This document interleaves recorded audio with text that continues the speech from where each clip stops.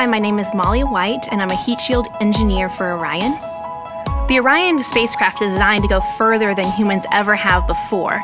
And the further out you go, the faster you come back. And the faster you come back, the hotter you get. So Orion needs a really, really good heat shield to protect its crew from that really, really hot air that's going to be around it when it comes back.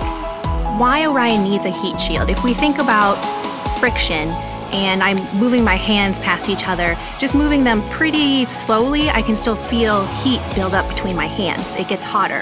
Well, if we think about Orion, which is going 25 to 30 times the speed of sound, it has that same friction with the air, only it's going way faster than my hands can. So there's a lot of heat that is around Orion that it needs to be protected from. The heat shield for Orion, it's 16.5 feet in diameter. It's the largest, most innovative heat shield of its kind.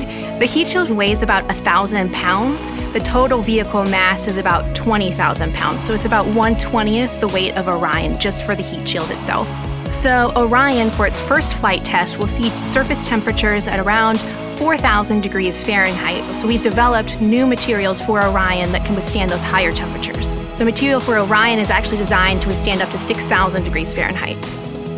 My favorite part of working on Orion is just the fantastic group of really, really smart people that I get to work with every day. They're excited and passionate, as I am, about taking humans further than we ever have before, bringing back all the technology and everything that we've developed out there back here to Earth just to improve our lives. And that's the thing that I get most excited about when coming to work.